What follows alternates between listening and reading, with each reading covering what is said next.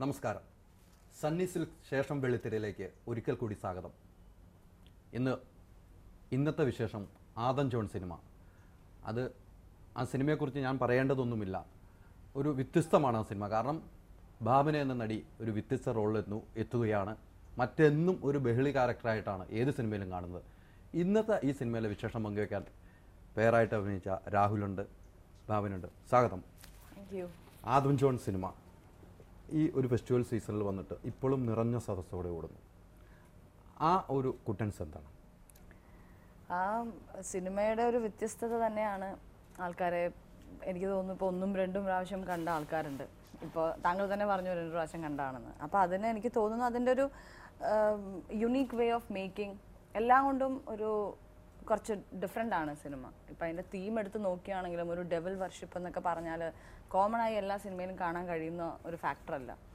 പിന്നെ അത് സ്കോട്ട്ലൻഡ് പോലെയുള്ള ഒരു ലൊക്കേഷനിലാണ് നമ്മൾ ഷൂട്ട് ചെയ്തിരിക്കുന്നത്. അപ്പോൾ എല്ലാം കൊണ്ടും പുതുമയിലും അല്ലെങ്കിൽ ചിത്രീകരണത്തിലും എല്ലാത്തിലും വ്യത്യസ്തത പുലർത്തുന്നതുകൊണ്ടായിരിക്കും ഇപ്പോഴും നിറഞ്ഞ സദസ്സിൽ മൂവി ഓടിക്കൊണ്ടിരിക്കുന്നത്. രാഹുൽ എങ്ങനെയുണ്ട്? സുഖം. എനിക്കിഷ്ടപ്പെട്ടു. ഒരു വ്യത്യസ്തമായ വേഷമായിരുന്നു. രാഹുലയുടെ പേരായിട്ട് അഭിനയിക്കുന്നു. ഒരു ജീവിതത്തിൽ ഒരു കുടുംബങ്ങളിൽ നടക്കുന്ന ഒരു സംഭവമായിട്ടാണ് എനിക്ക് തോന്നിയത്. ജ്യേഷ്ഠനിരിക്കുമ്പം അനുജത്തിയുടെ വിവാഹം കഴിയുന്നു, പിന്നെ ജ്യേഷ്ഠന് കുട്ടി ഉണ്ടാകുന്നു. അതിനെ നോക്കുവാനുള്ള ഒരു പ്രിയമേറിയ കുറേ സബ്ജക്റ്റുകളായിട്ട് പോയി. എങ്ങനെ കാണുന്നു മൊത്തത്തിൽ? ഐ തിങ്ക് എല്ലാവർക്കും ഒരേപോലെ അപ്പീൽ ചെയ്യുന്ന ഒരു പടമായിട്ടാണ് എനിക്ക് കണ്ടപ്പോൾ തോന്നിയത്. ഫാമിലീസിനാണെങ്കിലും ഒരു ലവ് ട്രാക്ക് ഉണ്ട്, ഫാമിലി ഓറിയൻറ്റഡ് സബ്ജക്റ്റാണ്. ചേട്ടൻ്റെ അനിയൻ്റെ റിലേഷൻഷിപ്പ്, അമ്മേൻ്റെയും മോൻ്റെ റിലേഷൻഷിപ്പ്, ഹസ്ബൻഡ് ആൻഡ് വൈഫിൻ്റെ റിലേഷൻഷിപ്പ്, ദെൻ ഒരു ത്രില്ലറും കൂടിയാണ്. So I think all these factors puttu together ഒരു ഹോൾസം എൻ്റർടൈനർ ആണ് എന്നാണ് എൻ്റെ വിശ്വാസം. എനിക്കിപ്പോൾ തോന്നുന്നത് ഈ ഭാര്യയും ഭർത്താവിൻ്റെ എല്ലാം ഒളിച്ചു വെക്കുന്ന ഒരാളായി മാറി അതിനകത്ത്. എല്ലാം ഒളിച്ചു വയ്ക്കുക, ജീവിതത്തിൽ ഒളിച്ചു വയ്ക്കുകയാണല്ലോ. സിനിമയിലേക്ക് ഇങ്ങനെ കൊണ്ടുവന്നേക്കുന്നത് രസകരമായിട്ട് കൊണ്ടുവന്നു. ജീവിതത്തിൽ നേരെ ഓപ്പോസിറ്റ് ആണ്. ഞാൻ ഒന്നും ഒളിച്ചു വെക്കാറില്ല. ഈ സിനിമയിൽ എൻ്റെ കഥാപാത്രം എനിക്ക് തോന്നുന്നു രാഹുലിൻ്റെ ക്യാരക്ടറിനോട് പോലും ഒന്നും തുറന്നു പറയുന്നില്ല. ജിനു എൻ്റെ അടുത്ത് പറഞ്ഞതും എൻ്റെ കഥ പറഞ്ഞപ്പോഴും പറഞ്ഞത് ശ്വേത എന്നീ കഥാപാത്രം പറഞ്ഞതിലും കൂടുതൽ പറയാത്ത കാര്യങ്ങളാണ്. എല്ലാം ഉള്ളിൽ ഒതുക്കി, അല്ലെങ്കിൽ ഇപ്പോൾ ഒരു ഫിനാൻഷ്യൽ ക്രൈസിസ് ആണെങ്കിലും അല്ലെങ്കിൽ ഒരു മകളുടെ ഒരു വിഷയത്തിലാണെങ്കിലും അവരുടേതായ ഒരു സ്വകാര്യത എപ്പോഴും ശ്വേതയുടെ ഉണ്ട്. അതുകൊണ്ട് തന്നെ കുറച്ച് കാണുമ്പോൾ നമുക്ക് തോന്നും ശ്വേതയാണോ ഈ സിനിമയിലെ ഒരു നെഗറ്റീവ് റോൾ, ശ്വേതയാണോ പ്രശ്നക്കാരി എന്ന് നമുക്ക് തോന്നും. പിന്നീടാണ് അത് അങ്ങനെയല്ല എന്ന് വരുന്നത്. അപ്പോൾ ഒരുപാട് ഗ്രേ ഷെയ്ഡ്സിലൂടെയും പിന്നെ ഒരുപാട് പോസിറ്റീവ് ഷെയ്ഡ്സിലൂടെയൊക്കെ കടന്നു പോകുന്ന ഒരു ക്യാരക്ടറാണ് ശ്വേത. ഞാൻ ശ്വേതനെ പോലെയല്ല, ജീവിതത്തിലല്ല. എനിക്ക് തോന്നുന്നു ഇപ്പം 15ാം വയസ്സിൽ സിനിമയിൽ ഇപ്പോൾ 15 വർഷം പിന്നിട്ടു. എൻ്റെ അറിവ് ശരിയായി 2002 15 വയസ്സിൽ സിനിമയിലേക്ക് അച്ഛൻ്റെ കൈ പിടിച്ച് സിനിമയിലേക്ക് നമ്മളിൽ നിന്ന് സിനിമയിലേക്ക് എത്തുന്നു. ഇപ്പോൾ 15 വർഷം പിന്നിട്ടു. ആ പുറകോട്ടുള്ള ജീവിതം നോക്കിയാൽ എങ്ങനെയുണ്ട്? ഞാൻ 100% സാറ്റിസ്ഫൈഡ് ആൻഡ് ഹാപ്പിയാണ് എന്ന് ഞാൻ പറയില്ല. അങ്ങനെ പറഞ്ഞാൽ അതൊരു കള്ളത്തരമായിരിക്കും. എനിക്ക് എൻ്റേതായിട്ടുള്ള അപ്സ് ആൻഡ് ഡൗൺസ് ഉണ്ടായിട്ടുണ്ട്. ഇതൊരു റോളർ കോസ്റ്റർ റൈഡ് പോലെ തന്നെയായിരുന്നു. തിരിഞ്ഞു നോക്കുമ്പോൾ ഒരുപാട് സന്തോഷമുണ്ട്, പിന്നെ ചെറിയ ചെറിയ റിഗ്രറ്റ്സ് ഉണ്ടാവും. പിന്നെ ഓവറോൾ ഞാൻ താങ്ക്ഫുൾ ആണ്. അതായത് ഈശ്വരനോട് എനിക്ക് ഇത്രയും വലിയൊരു ജേർണി തന്നതിന്, അല്ലെങ്കിൽ ഇത്രയും ഒരുപാട് അനുഭവങ്ങൾ തന്നതിനൊക്കെ ഞാൻ എപ്പോഴും താങ്ക്ഫുൾ ആയിരിക്കും. രാഹുൽ കുറേ ചിലപ്പോൾ സിനിമകളിൽ നിന്നും വിട്ടു നിൽക്കുന്നു. എനിക്ക് രാഹുലിനെ കാണുമ്പോൾ വളരെ ഫേസ് കാണുമ്പോൾ എനിക്ക് ഇന്ത്യ മലയാളി തന്നെ അല്ലേ? അതാണ്, കോഴിക്കോടാണ്, തറവാട് എറണാകുളത്താണ്, കോഴിക്കോടിലാണ് പഠിച്ചതും വളർന്നൊക്കെ.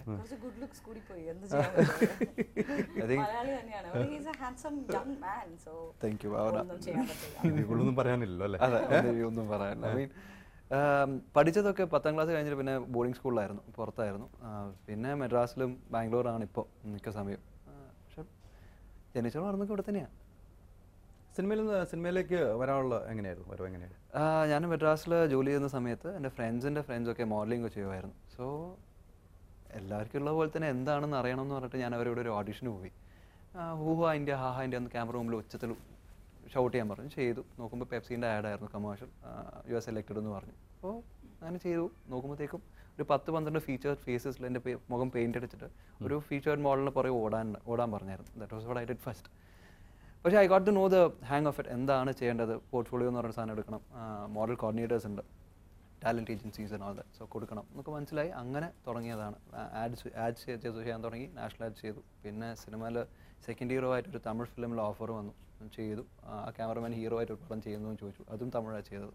അങ്ങനെ തമിഴ് ചെയ്തു. അപ്പോഴത്തേക്കും നാട്ടിൽ നിന്ന് പ്രമോദ് പപ്പൻ എന്ന് പറയുന്ന ഡയറക്ടേഴ്സിന് ഒരു കോൾ കിട്ടി. ബാങ്കോക്കിൽ ഒരു പടത്തിൻ്റെ ഷൂട്ട് വരാൻ കാണാൻ പറ്റുമെന്ന് ചോദിച്ചു. വന്നു, കണ്ടു. ബാങ്കോക്ക് സമ്മർ എന്ന് പടം ചെയ്യാൻ തുടങ്ങി. അങ്ങനെ ഐം ഹിയർ. അങ്ങനെ ഇതിലേക്ക് അങ്ങ് പിടിച്ചങ്ങ് പോലെ നിൽക്കുകയാണ്. അതെ, വളരെ പ്രതീക്ഷിക്കാതെയാണ് സിനിമയിൽ വരുന്നത്. ഞാനൊരിക്കലും സ്കൂളിലും പഠിക്കുമ്പോഴൊക്കെ വൺ ഓഫ് ദ സ്റ്റേജിൽ കയറാൻ മടി, സംസാരിക്കാൻ മടി. സോ എല്ലാവർക്കും ഒരു ഷോക്കാണ് ഞാൻ സിനിമയിൽ ചെയ്യുന്നത്. വീട്ടുകാർക്കും ഫ്രണ്ട്സിനും എസ്പെഷ്യലി എന്നെ ക്ലോസ് ആയിട്ട് അറിയുന്ന ആൾക്കാർ. ഇത്തിരി ഇൻട്രോവേർട്ടാണ്. ഇൻട്രോവേർട്ട് എന്ന് വെച്ചാൽ ഒരാളെ അറിഞ്ഞു കഴിയുമ്പോഴത്തേക്കും സംസാരിക്കും. പക്ഷേ ഇനീഷ്യലി ഐം വെരി. സെറ്റിൽ എങ്ങനെ ഉണ്ടായിരുന്നു രാഹുൽ? അയ്യോ, രാഹുൽ വന്ന ഒരാളെ അറിഞ്ഞു കഴിഞ്ഞാൽ പിന്നെ പിന്നെ പിന്നെ ശല്യമായി മാറുവാണോ? ഫസ്റ്റ് ഇവിടെ നാട്ടില് ഷൂട്ടിംഗ് വന്നപ്പോഴത്തേക്കും രാഹുൽ ഭയങ്കര, ഞങ്ങൾ ആക്ച്വലി അഡ്വഞ്ചേഴ്സ് ഓഫ് ഓമനക്കുട്ടൻ എന്ന മൂവിയിൽ ഒരുമിച്ച് വർക്ക് ചെയ്തിട്ടുണ്ട്. പക്ഷെ ഞങ്ങൾക്ക് 1-2 സീനേ ഉള്ളൂ കോമ്പിനേഷൻ. അപ്പം പക്ഷെ രാഹുൽ എൻ്റെ ചേട്ടനുമായിട്ട് ഭയങ്കര ഫ്രണ്ട്ഷിപ്പാണ്. ഇവർ രാഹുലിൻ്റെ സിസ്റ്ററുടെ കല്യാണത്തിന് വരിക, അങ്ങനെ ഇങ്ങനെയൊക്കെ. അപ്പോൾ അഡ്വഞ്ചേഴ്സ് ഓഫ് ഓമനക്കുട്ടൻ്റെ ലൊക്കേഷനിൽ ഞാൻ കണ്ട 2 സീനിലും രാഹുലിന് ഒരുപാട് ഡയലോഗ്സും ഒക്കെ ഉണ്ട്. അപ്പോൾ രാഹുൽ ഹായ് എന്നൊക്കെ പറഞ്ഞിട്ട് ഫുൾ ടൈം ഡയലോഗ് പഠിച്ചുകൊണ്ടിരിക്കുക. അപ്പോൾ ഞങ്ങളങ്ങനെ സംസാരിച്ചിട്ടൊന്നുമില്ല. അപ്പോൾ രാഹുലിന് ഭയങ്കര രാഹുൽ ഭയങ്കര ഹൈപ്പറാണ്, ഭയങ്കര വെഗിളിയാണ് രാഹുൽ. അപ്പോൾ ഇങ്ങനെ ഡയലോഗ് പഠിക്കാനും അതിന് നോക്കി റെഡി കമോൺ, അത് ഇത് മറ്റേത് മറിച്ച് അങ്ങനെ. അപ്പോൾ അഡ്വഞ്ചേഴ്സ് ഓഫ് ഓമനക്കുട്ടൻ കഴിഞ്ഞു. ഈ മൂവിയുടെ ലൊക്കേഷനിൽ വന്നപ്പോഴത്തേക്കും ഫസ്റ്റ് ഡേ രാഹുൽ ഭയങ്കര റിസർവ്ഡ് ആയിരുന്നു. ഹായ് ഹൗ യു, അത്രയേ ഉള്ളൂ. സ്കോട്ട്ലൻഡിൽ പോയപ്പോഴാണ് തനി സ്വരൂപം പുറത്തു വന്നത്. രാഹുലിന്റെ സ്വഭാവം മനസ്സിലായി തുടങ്ങിയല്ലേ? രാഹുൽ ഇപ്പം ഞാനും പൃഥ്വിയും വർക്ക് ചെയ്തിട്ടുണ്ട്, പിന്നെ ലെന, നരേനൻ, ഞങ്ങളെല്ലാവരും വർക്ക് ചെയ്തിട്ടുണ്ട് ഒരുമിച്ച്. അപ്പം ഞങ്ങൾക്ക് അങ്ങോട്ടും ഇങ്ങോട്ടുള്ള ഒരു വൈബ് അറിയാം. പക്ഷെ രാഹുൽ എനിക്ക് തോന്നുന്നു കമ്പാരിറ്റീവ്ലി ഞങ്ങളുടെ ഉള്ളിലെ ന്യൂ കമ്മർ രാഹുലാണ്. പക്ഷെ വിത്തിൻ നോ ടൈം ഞങ്ങളുടെ എല്ലാവരുടെയും pet and sweet heart ആവുമായിരുന്നു Rahul. Full fun filled, ഭയങ്കര എനർജിയാണ്. ഒരു സ്ഥലത്ത് ഇങ്ങനെ ഒതുങ്ങി നിൽക്കാൻ പറ്റില്ല. ഇങ്ങനെ ചാടി ഭയങ്കര വൈബ്രന്റ് ആൻഡ്. ഈ നമ്മൾ 2002 ഫസ്റ്റ് സിനിമയ്ക്ക് വന്ന പ്രത്യേക ജൂറി പരാമർശമൊക്കെ കിട്ടുന്നു. അതിന് കുറച്ച് കാലങ്ങൾക്ക് ശേഷം ഇങ്ങോട്ട് വന്നു കഴിഞ്ഞാൽ, സിനിമയിൽ അഭിനയിച്ച ജീവിതത്തിൽ ഇങ്ങോട്ട് വന്നു കഴിഞ്ഞാൽ എന്നും മായാതെ ഓർത്ത് നിൽക്കുന്ന ഒരു സീൻ ഏതായിരിക്കും? അങ്ങനെ ഒരു സീൻ എനിക്ക് പറയാൻ പറ്റില്ല. ഒരുപാട് പ്രിയപ്പെട്ട കുറേ മൂവീസ് ഉണ്ട്. ഇപ്പം നമ്മൾ ഏറ്റവും പ്രിയപ്പെട്ട ഏതാണ്? അങ്ങനെ ഒന്ന് എനിക്ക് എടുത്ത് പറയാൻ പറ്റില്ല. ഇപ്പം എനിക്ക് എന്നും സ്പെഷ്യലാണ്. ബിക്കോസ് എൻ്റെ എൻ്റെ ആദ്യത്തെ മൂവിയാണ്. ഞാൻ എന്നൊരാളെ ലോകം കാണുന്നത് ആ മൂവിയിലൂടെയാണ്. പിന്നെ ഇന്നും മറ്റ് സിനിമകളിലെ ക്യാരക്ടേഴ്സ് പേര് ഓർത്ത് വെക്കുന്നുണ്ടോ ഇല്ലയോ, ഇപ്പോഴും പരിമളം എന്ന് വിളിക്കുന്ന ആൾക്കാരെ എനിക്കറിയാം. ഇപ്പം ഞാൻ എയർപോർട്ടിലൊക്കെ വെച്ച് കാണുമ്പോഴൊക്കെ ആരെങ്കിലും പരിമളം, ആ ഒരു ക്യാരക്ടറിൻ്റെ പേര് പോലും അവർ മറന്നിട്ടില്ല. ഇപ്പോൾ ആഡം ജോയാനിലെ ശ്വേത നല്ല ക്യാരക്ടറാണ്. പക്ഷെ ഒരു 5 വർഷം കഴിഞ്ഞ പക്ഷേ ശ്വേത എന്നുള്ള പേര് ചിലപ്പോൾ അവർക്ക് ഓർത്ത് വെക്കാൻ പറ്റില്ലായിരിക്കും. ഇപ്പോഴും ഈ ഒരു 15 വർഷത്തിന് ശേഷം പരിമളം എന്ന് പറഞ്ഞ് പേരെടുത്ത് വിളിക്കുന്ന ഒരുപാട് ആൾക്കാരുണ്ട്. അപ്പോൾ അതെന്നും എനിക്ക് സ്പെഷ്യലായിരിക്കും. പിന്നെ എനിക്ക് ചോട്ടാ മുംബൈയിലെ ക്യാരക്ടർ ഇഷ്ടമാണ്, ചിന്താമണിയിലെ ക്യാരക്ടർ ഇഷ്ടമാണ്, പിന്നെ അറബി ഒട്ടകത്തിലെ ക്യാരക്ടർ ഇഷ്ടമാണ്, ഓമനക്കുട്ടനിലെ ക്യാരക്ടർ ഇഷ്ടമാണ്, പിന്നെ ഇവിടെ ദൈവനാമത്തിൽ. അപ്പോൾ എനിക്ക് ഇഷ്ടമുള്ള ഒരുപാട് റോൾസ് ഉണ്ട്. എനിക്ക് തോന്നുന്നു ഞാനിപ്പോൾ 15 വർഷം കഴിഞ്ഞ് ഇങ്ങനെ നിൽക്കുന്നതിൽ എല്ലാ റോൾസും ഈക്വലി കുറച്ച് കോൺട്രിബ്യൂട്ട് ചെയ്തിട്ടുണ്ട്. അതുകൊണ്ട് എനിക്ക് ഇന്നതാണ് എൻ്റെ ഏറ്റവും പ്രിയപ്പെട്ട സീൻ അല്ലെങ്കിൽ ഇതാണ് എൻ്റെ ഏറ്റവും പ്രിയപ്പെട്ട സിനിമ എന്ന് എനിക്ക് എടുത്ത് പറയാൻ പറ്റില്ല. ഈ എപ്പോഴും ബഹളി പിടിച്ചൊരു ക്യാരക്ടറാണ് അല്ലേ? എവിടെയും ഏത് ലൊക്കേഷൻ ചെന്നാലും ആ കുട്ടിത്തത്തോടു കൂടി എല്ലാവരുമായിട്ട് മിങ്കിൾ ചെയ്ത് പോകുന്നത് എല്ലാ സ്ഥലങ്ങളിലും അങ്ങനെ തന്നെയാണോ? എൻ്റെ ഒരു ബേസിക് നേച്ചർ എന്ന് പറയുന്നത് ഞാൻ ഒരുപാട് സംസാരിക്കുന്ന ഒരാളാണ്. ഞാൻ എല്ലാവരോടും വളരെ ഫ്രണ്ട്ലി ആയിട്ട് സംസാരിക്കുന്ന ഒരാളാണ്. എനിക്കിങ്ങനെ അടങ്ങി ഒതുങ്ങി ഒരു സ്ഥലത്ത് മാറി ആരോടും മിണ്ടാതെ ഇരിക്കുക എന്നുള്ളത് ചെറുപ്പം തൊട്ടേ എനിക്ക് ഭയങ്കര ബുദ്ധിമുട്ടാണ്. അത് എനിക്കങ്ങനെ കാണിക്കാൻ അറിയില്ല. ഞാൻ ഒറ്റയ്ക്ക് ഇരിക്കുന്നത് എൻ്റെ റൂമിൽ പോകുമ്പോൾ മാത്രമാണ്. എൻ്റെ വീട്ടിൽ എൻ്റെ റൂമിൽ ആരും ഇല്ലാത്ത സമയത്താണ് ഞാൻ ഒറ്റയ്ക്ക് ഇരിക്കാൻ ആഗ്രഹിക്കുന്നത്. ഒരുപാട് പേരുള്ളൊരു സെറ്റിൽ ഞാൻ മാറി ആരോടും മിണ്ടാതെ ഇങ്ങനെ മാറിയിരിക്കുന്നത് എനിക്ക് അങ്ങനത്തെ ഒരു നേച്ചർ അല്ല. അതുകൊണ്ട് ഒരുവിധം എല്ലാ സെറ്റിൽ പോയാലും ഞാൻ സംസാരിക്കും. അപ്പോൾ അവർക്കും മനസ്സിലാവും ഓക്കെ സംസാരിക്കുന്ന ഒരു കുട്ടിയാണ്, അപ്പോൾ തിരിച്ച് സംസാരിക്കും. എനിക്ക് അങ്ങനെ മാറിയിരുന്നുള്ള ഒരു പരിചയമില്ല. അത് ജീവിതത്തിൽ ഒരു നല്ലൊരു പാഠം തന്നെയല്ലേ? ബന്ധങ്ങൾ സ്ഥാപിക്കാൻ കഴിയുന്നു. ഇപ്പോൾ ഒരു ലൊക്കേഷൻ പോയി നമുക്കൊരു ലൊക്കേഷനിൽ ഒരു ലൈറ്റ് ബോയ് ഉൾപ്പെടെ ഉള്ളവർ ഭാവനയെ കുറിച്ച് പറയുന്നത് ഇത് തന്നെയാണ് ഞാൻ കേട്ടിരിക്കുന്നത്. ഭാവന ഉണ്ടെങ്കിൽ അവിടെ ഒരു ജോലിയാണ്. എനിക്ക് ഹണി ബി 2.5 ഷൂട്ട് ചെയ്യുന്ന സമയത്ത് ഞാൻ ഇവിടെ വന്നിട്ടുണ്ടായിരുന്നു. ആ സമയത്ത് 2 സിനിമകൾ ഒരുമിച്ച് കിടക്കുമ്പോഴും ഒന്നും അറിയില്ലാത്ത രീതിക്കുള്ള ഒരു ഷൂട്ടായിരുന്നു നടന്നത്. ആ പടങ്ങളിൽ നിന്ന് ഒത്തിരി എല്ലാ ചിത്രങ്ങളും വെച്ച് വ്യത്യസ്തമായിരുന്നു ഈ ജൂതൻ ഈ കഥ പറയുന്നത്. ഇങ്ങനെ ഒരു സംഭവം കേരളത്തിൽ നടക്കുന്ന ഒരു കഥയായിരുന്നു എന്ന് പറഞ്ഞിട്ടുണ്ടോ ഡയറക്ടർ? എനിക്കതിൻ്റെ കുറച്ച് സൂചനകൾ ജിനു പറഞ്ഞിട്ടുണ്ട്. ഇന്ന ചില സ്ഥലങ്ങളിൽ ഇവിടെ കറുത്തച്ഛനൂട്ട് അല്ലേ, മൂന്നാറിലുണ്ട് അങ്ങനെ ഒരു സ്ഥലം. അപ്പം അത് ഞാൻ ആദ്യമായിട്ടാണ് അങ്ങനെ, ഐ മീൻ ഡെവിൾ വർഷിപ്പ് എന്നൊക്കെ നമ്മൾ ഒരുപാട് ഹോളിവുഡ് മൂവീസിലൊക്കെ കാണുന്നതാണ്. പക്ഷെ അത് ഇവിടെ അങ്ങനെയൊക്കെ ഉണ്ട് എന്നുള്ളതിൻ്റെയൊക്കെ ഒരു സൂചന തന്നത് ജിനുവാണ്. അപ്പം അത് കുറച്ച് സർപ്രൈസിങ് ആയിരുന്നു. അപ്പോൾ ഇത് തികച്ചും ഒരു ഡിഫറെൻറ്റ് ജോണറാണ് ഈ ഫിലിം. ത്രില്ലർ അല്ലെങ്കിൽ ഇങ്ങനെ ഒരു നിഗൂഢത ഒളിഞ്ഞിരിക്കുന്ന ഒരു സിനിമയാണിത്. ഓരോ സീനിലും ഓരോരോ സർപ്രൈസ് എലമെന്റ്സ് ഇങ്ങനെ വന്നു പോയിക്കൊണ്ടിരിക്കും.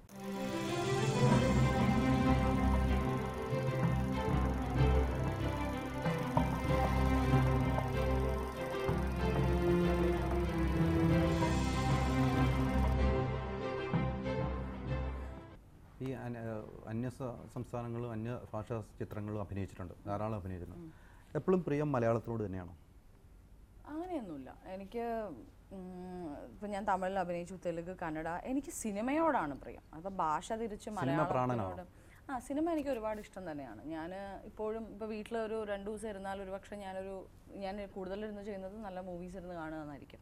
സിനിമ ഒരുപാട് ഇഷ്ടമാണ്. അതുകൊണ്ട് മലയാളത്തിനോട് പ്രത്യേക ഇഷ്ടം, തമിഴിനോട് അങ്ങനെയില്ല, സിനിമയോട് ഇഷ്ടം എല്ലാം എനിക്ക് പ്രിയപ്പെട്ടതാണ്. കാരണം എവിടെ നമ്മൾ ചെയ്യുന്ന ജോലി ഒന്നാണ്, ഭാഷ മാത്രമാണ് വ്യത്യാസമുള്ളൂ. അപ്പോൾ അത് കാരണം എനിക്ക് അങ്ങനെ ഒരു ഇഷ്ടം കുറവ് ഇവിടെ കൂടുതൽ എനിക്ക് ഇതുവരെ ഫീൽ ചെയ്തു. കൂടുതൽ റെസ്പെക്ട് കിട്ടുന്ന ഏത് ഭാഷയിലാണ്?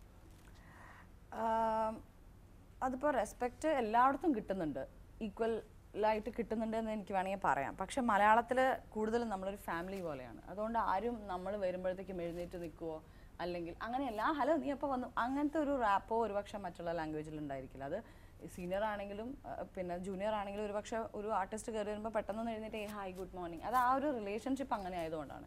ഇപ്പോൾ ഇവിടെ നമ്മൾ കുറേയും കൂടി ഫ്രണ്ട്ലി ആയി ഫാമിലി ആയി പെരുമാറുന്നത് കൊണ്ട് റെസ്പെക്റ്റ് ഇല്ലാതെ പെരുമാറുന്നു എന്ന് നമുക്ക് പറയാൻ പറ്റില്ല. എനിക്ക് അങ്ങനെ ഒരു എന്താ പറയുക അങ്ങനത്തെ ഒരു ഡിഫറൻസ് എനിക്ക് അങ്ങനെ തോന്നിയിട്ടില്ല. മറ്റുള്ള ഭാഷകളുടെ ആൾക്കാർ കുറച്ചും കൂടി അത് എക്സ്പ്രസീവാണ് എന്ന് മാത്രം. തമിഴിലും അഭിനയിച്ചിട്ടുണ്ടോ? ഇതേ ചോദ്യം തന്നെ അങ്ങോട്ടൊന്ന് ആവർത്തിച്ചാൽ എങ്ങനെ പറയും? Absolutely, I think I'll agree with what she says. പറയുന്നത് കുറച്ചും കൂടി അതെ, ഇവിടെ എല്ലാവരും അങ്ങോട്ടും ഇങ്ങോട്ടും അറിയാം, ഫാമിലി പോലെയാണ്, വെരി ക്ലോസ്ഡ് സർക്യൂട്ട്. അവിടെ it's more expressive as she said. പെട്ടെന്ന് വരുമ്പോൾ നമ്മൾ എഴുന്നേറ്റൊന്ന് ഹഗ് ചെയ്യുന്നതും നീ എവിടെയായിരുന്നു, എപ്പോഴാണ് വന്നത് എന്നൊക്കെ ചോദിക്കുന്നത് അവിടെ ചിലപ്പോൾ ഗുഡ് മോർണിംഗ് മാം എപ്പോഴാണ് വന്നത്, ആ ചെറിയൊരു വ്യത്യാസം മാത്രമേ. ഈ അന്നത്തെ ഉള്ള സിനിമ പോലെ ആ സിനിമാ ജീവിതം, സിനിമാ ലൊക്കേഷൻ അതൊന്നൊക്കെ ഒത്തിരി മാറിയോ കുറേ കാലങ്ങൾക്ക് ശേഷം? സിനിമ ജീവിതങ്ങൾ, സിനിമാ ലൊക്കേഷനുകൾ എനിക്ക് അങ്ങനെ വലിയ മാറ്റങ്ങൾ തോന്നിയിട്ടില്ല. ഞാനിപ്പോൾ ഞാൻ വർക്ക് ചെയ്തിട്ടുള്ള ഡയറക്ടേഴ്സിൻ്റെ കൂടെയാണ് ഞാൻ പിന്നെയും മൂവീസ് ചെയ്തിട്ടുണ്ട്, വർക്ക് ചെയ്ത ആക്ടേഴ്സിൻ്റെ കൂടെ പിന്നെയും ചെയ്തിട്ടുണ്ട്. അങ്ങനെ ഒരു ഭയങ്കരമായൊരു വ്യത്യാസം ലൊക്കേഷനുകളിൽ എനിക്ക് കാണുന്നില്ല. കുറേ കൂടി സമയം എടുക്കുന്നുണ്ട് ഇപ്പോൾ ഒരു മൂവി തീരാൻ. പിന്നെ ഇപ്പോൾ നമുക്ക് ഇപ്പോൾ ക്യാമറയിൽ വന്ന മാറ്റങ്ങൾ അല്ലെങ്കിൽ ടെക്നിക്കൽ സൈഡിൽ വന്ന മാറ്റങ്ങളൊക്കെ അല്ലാതെ ലൊക്കേഷനിൽ വലിയ മാറ്റമൊന്നും എനിക്ക് തോന്നുന്നില്ല. പുതിയ ഒത്തിരി പേര് വരുന്നു സിനിമയിലേക്ക്, അഭിനയത്തിന് വരുന്നു, ഡയറക്ഷനിലേക്ക് വരുന്നു. ഇവരെക്കുറിച്ച് എന്താണ് അഭിപ്രായം? എല്ലാ കാലഘട്ടങ്ങളിലും ഇങ്ങനെ ഒരുപാട് പുതിയ ആൾക്കാർ വന്നിരുന്നു. അത് വളരെ പോസിറ്റീവായിട്ടുള്ളൊരു സൈൻ തന്നെയാണ്. ഇപ്പോൾ ഈ പറയുന്ന ഞാനാണെങ്കിലും പൃഥ്വി ആണെങ്കിലും എല്ലാം ഒരു സമയത്ത് ന്യൂ ഫേസ് തന്നെയായിരുന്നു. അപ്പോൾ ഇപ്പോൾ പുതിയ കുറേ ഡയറക്ടേഴ്സ് വരുന്നുണ്ട്, പുതിയ ആക്ടേഴ്സ് വരുന്നുണ്ട്, പുതിയ എഴുത്തുകാരന്മാർ വരുന്നുണ്ട്. ഇതൊക്കെ വളരെ ഹെൽത്തി ആയിട്ടുള്ളൊരു സൈനാണ് സിനിമയിൽ. നമ്മളൊക്കെ വിചാരിക്കുന്നതിന് അപ്പുറത്തുള്ള അത്രയ്ക്ക് ടാലൻറ്റഡ് ആയിട്ടുള്ള ആൾക്കാരുണ്ട്. അപ്പോൾ അവരൊക്കെ ഒരു ഓപ്പർച്യൂണിറ്റി റൈറ്റായിട്ട് സ്ട്രൈക്ക് ചെയ്യാൻ വേണ്ടി വെയിറ്റ് ചെയ്യുന്ന ആൾക്കാരാണ്.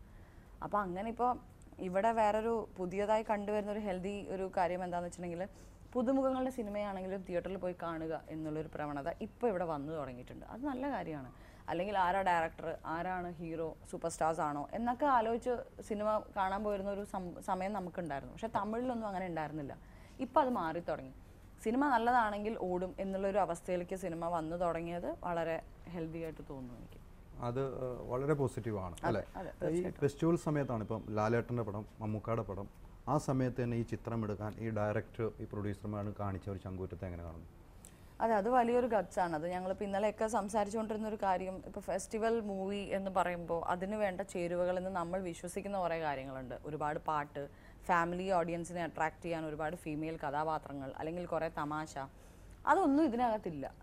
ഇതിനകത്ത് ഞങ്ങൾ ആരും ചിരിക്കുന്നോന്ന് പോലും എനിക്കറിയില്ല. ആരും അങ്ങോട്ടും ഇങ്ങോട്ടും ചിരിച്ചൊരു തമാശ പോലും പറയാം. ലൈറ്റ് മൊമെൻറ്റ്സേ ഇല്ല ഈ പടത്തിൽ.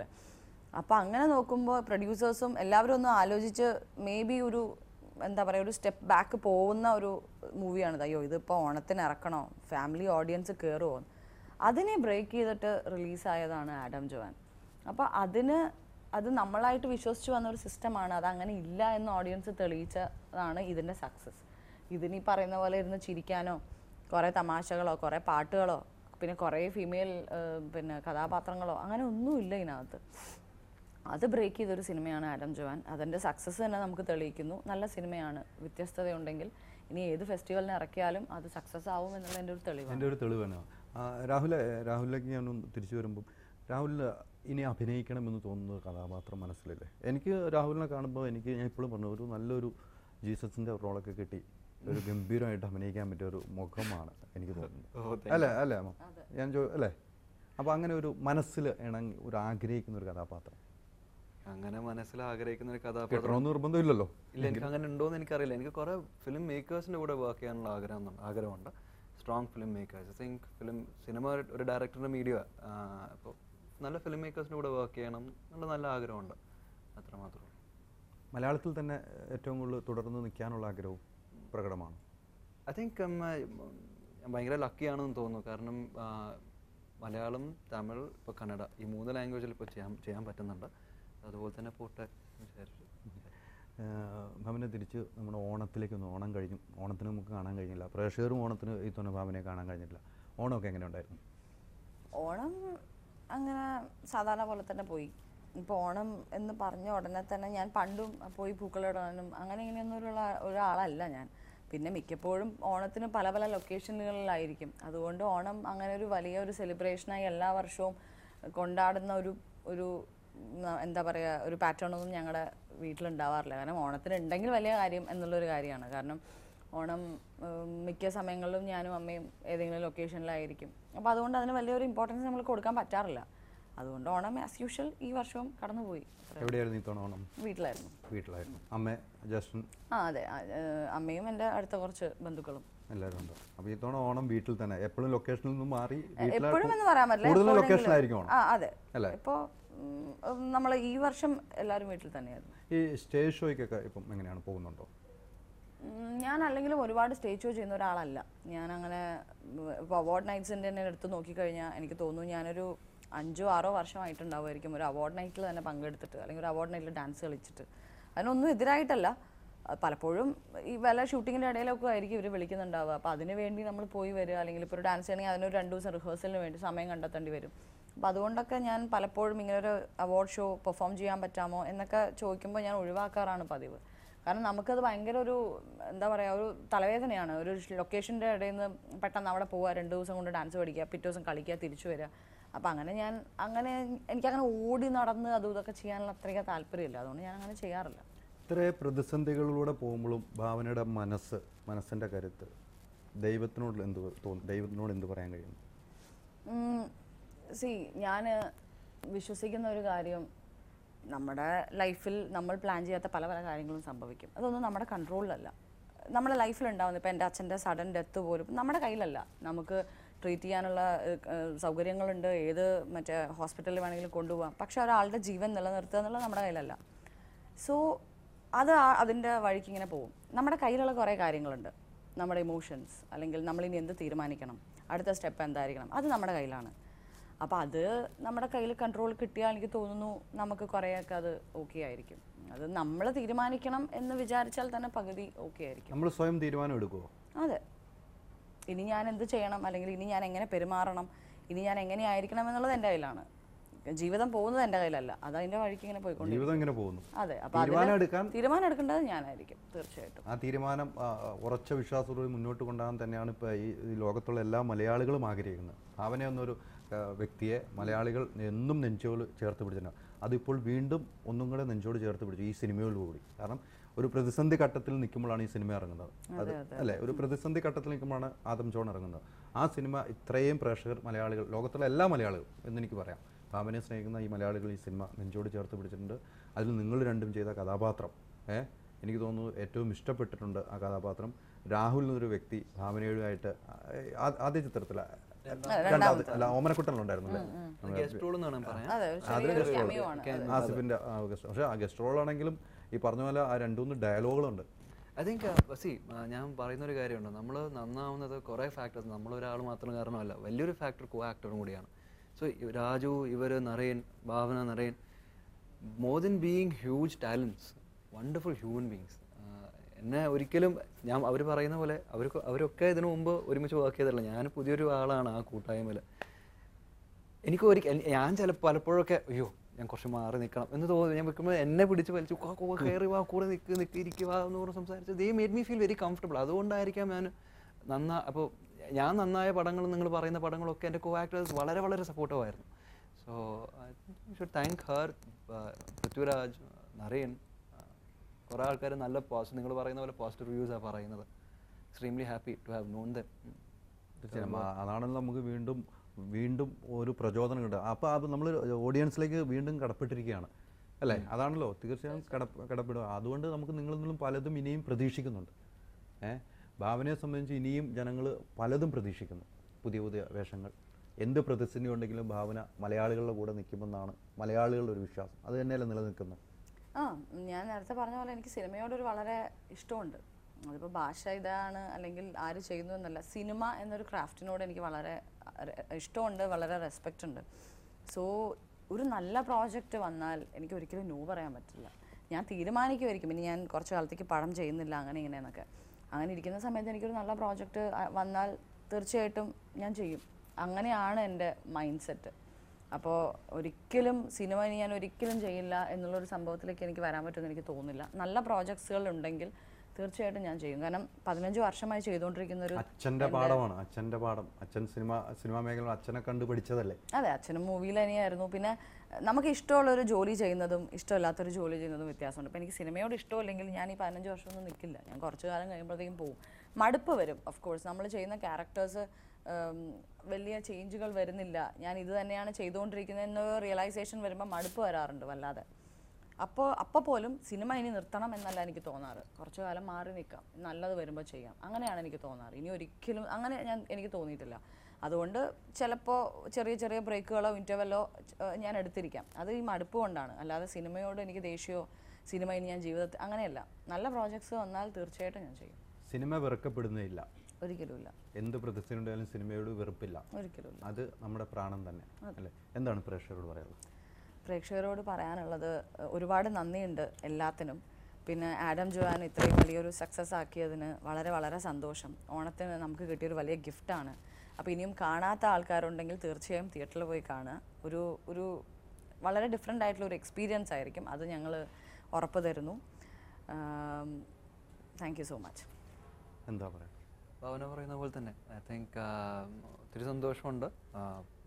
Very very positive feedbacks. Hyder Ali, നിങ്ങൾ 2 പ്രാവശ്യം പടം കണ്ടിട്ടുണ്ട്. തിയേറ്ററിൽ തന്നെ പോയി പടം കാണും.